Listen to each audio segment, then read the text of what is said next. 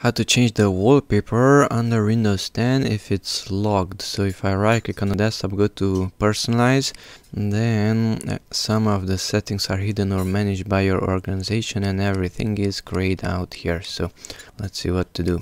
By the way, if I open a file explorer window, right click this PC and properties, then we can see that this is Windows 10 Pro version. The Pro version has gpedit.msc. That is, right click on start, go to run and type in this one, gpedit.msc,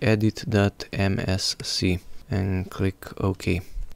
Now here on the left side, let's go to user configuration, administrative templates, desktop, double click on it to open it, desktop again, and here we have, which one is called desktop wallpaper, and it's enabled. That is, a blocking feature is enabled. So double click on desktop wallpaper, set it to not configured, and close it with OK.